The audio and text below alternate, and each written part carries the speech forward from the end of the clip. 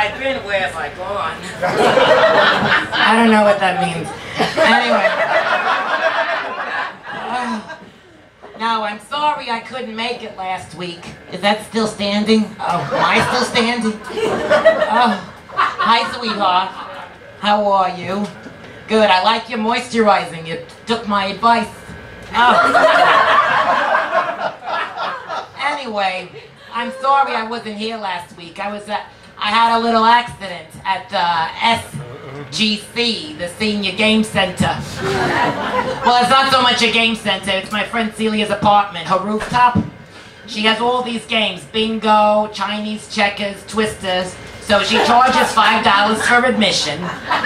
You can play all day from noon until sunset, unlimited mimosas, and you get entered in a raffle to win some fabulous prizes. You should come. I got my eye on the month-long supply of Ensure or the bootleg copy of Magic Mike 2. I heard the acting is horrible, but that's the same of any softcore porn.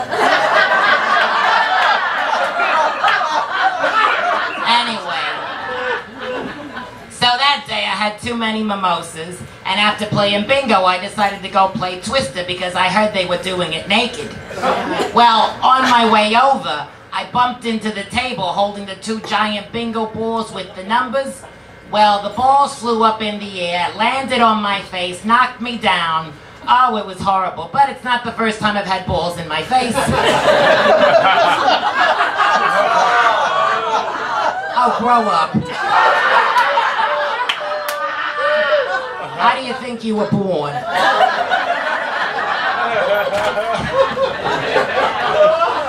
Anyway, luckily I landed on my friend Celia's ottoman, and then this adorable little Cuban man who's there every Tuesday came over to help me up. Well, he asked me how I was. I said, I'm sorry, I'm just a little embarrassed, a little tipsy. So he took me over to the couch. He sat down, he held my hand. Softest hands ever. He must use that Nivea cream I told you about. Anyway, the softest hands. It was nice, you know. I haven't held a man's hand since my husband passed away. And anyway, it got really, really nice, and I felt really, really good, but then I started to feel really, really sick. And I said, oh, darling, get ready, because here it comes. Well, he took off his hat, he gave it to me, and I threw up in his hat.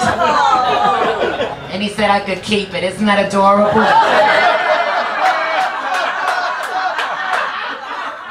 Already giving me gifts. But anyway, I told him I have to be here. I have to be at the Don't Tell Mamas. And he said, no, I'll go in your place. And I said, oh, you're so sweet. Thank you, boy, boy. So he left. And ever since then, I can't stop thinking about him. Oh, I'm such a yenta. I don't know what it is. Maybe it was the fact that the bingo balls hit me on the head, but I'm feeling a little...